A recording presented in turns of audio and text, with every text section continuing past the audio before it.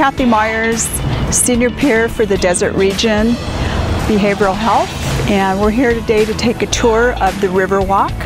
The Behavioral Health Desert Board, Advisory Board, has partnered with the Riverwalk here in Rancho Mirage, California, to provide an art gallery where members throughout the community, throughout our clinics, are able to create art of any type, which would be furniture, jewelry, canvas, what have you.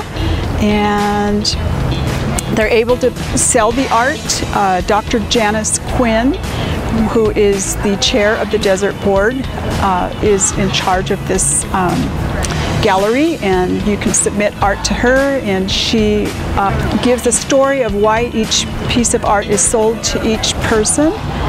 But it really allows the community to come together, break the stigma with mental health.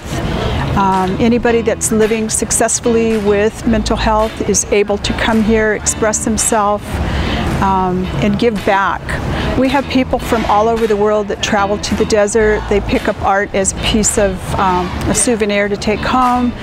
We had a gentleman that saw a beautiful piece of art painted by one of our members in our clinic that was a woman, and he purchased it because it reminded him of his wife that had just passed 2 weeks prior. So there's many stories that go with the art that is purchased throughout this gallery, and it was started last year, and we are hoping to continue it throughout the year here at the river.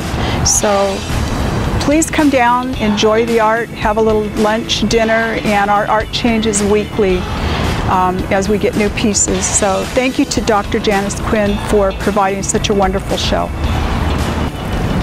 Hi there, I'm Kelly Grotsky. I work for Riverside University Health System Behavioral Health as the Desert Region Children's and Transitional Age Youth Manager. And I am excited to be here to share in the great artwork that has been created by a lot of our consumers and members of the public.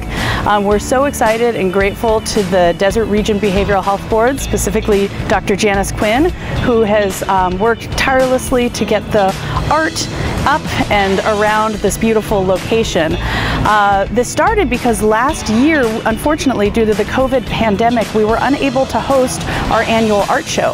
And the art show has been in existence for going on about 20 years. It started in a little room in the Indio Mental Health Clinic and has grown and has expanded. Our last art show was held at the Coachella Valley Rescue Mission, and we've also done art shows at such locations as the oh gosh, where have we been? We've been like everywhere, it feels like. The Elks Club, we've been at the Taj Mahal at the fairgrounds.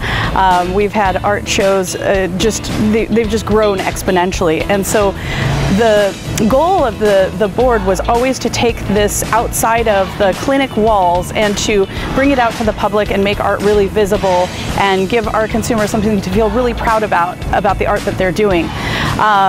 With COVID, as I mentioned, with COVID pandemic, it stopped us from being able to do the art show, but Janice became very creative and found a different way to display art through this beautiful exhibition that we have here at the river in Rancho Mirage. So if you're in the area and want to stop by the desert and see all the beautiful art, come and enjoy and grab, some dinner or lunch at P.F. Chang's or the Cheesecake Factory or the Art House or one of those lovely locations here.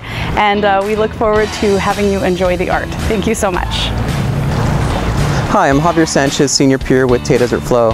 Our center has gotten involved with the Art Walk by submitting some artwork for folks to be able to see and kind of take a view of mental health through the artist lens, and be able to focus on how we can destigmatize mental health and provide support to the community.